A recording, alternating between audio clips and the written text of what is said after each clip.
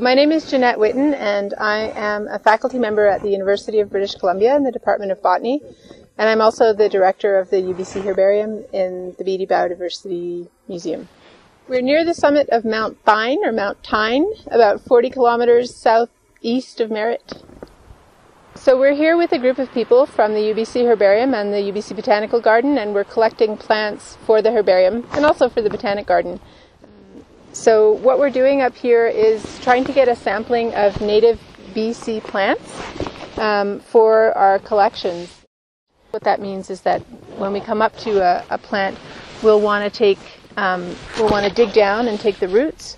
We'll want to make sure that we get intact flowers, and if there's fruit or seeds, we'll want to get that as well, because all of those parts might be important for a researcher studying the plant, or also for identifying different species. You actually use different plant parts. And then the only other thing that we really consider is trying to get enough material so that we can spare some. If there's only one flower and you need to rip it apart to identify it, then you'll basically ruin the specimen, and then the specimen isn't very useful to anyone.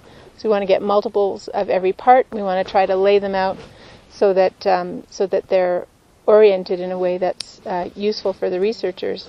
And we also like to get nice green leaves, because you can isolate DNA from green leaves, and that's always an added bonus when we can have that kind of material available for future studies.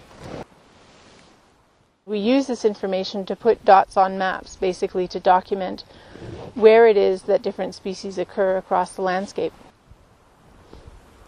This is a kind of activity that herbaria and botanical researchers have done for centuries, and it's essentially how we know about the flora of our province and of the world, really.